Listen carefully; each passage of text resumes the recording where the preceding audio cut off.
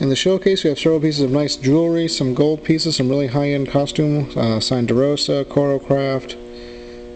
We also have some more pin-ups from the estate. Now here are the railroad lanterns. The two in the back are from the Wabash Railway. There's some K-Bar U.S. Marine Corps knives. The tongs right there are signed Wabash as well.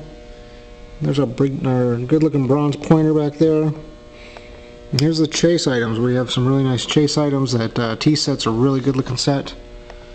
Then we have some more Maryland pinup items here. The cufflinks and tie bar are really unusual. Maryland on the brown background, something you don't see very often.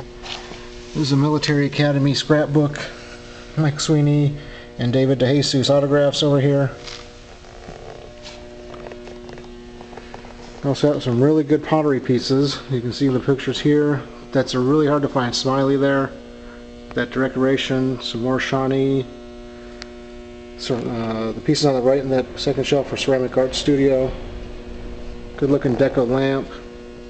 The picture up here is like a paper mache in a nice mission frame. Really good looking piece there. And there's a big scan of the all the tables full. This is a full auction like I said before. We're going to have a lot to sell on Tuesday night. Hope to see you here.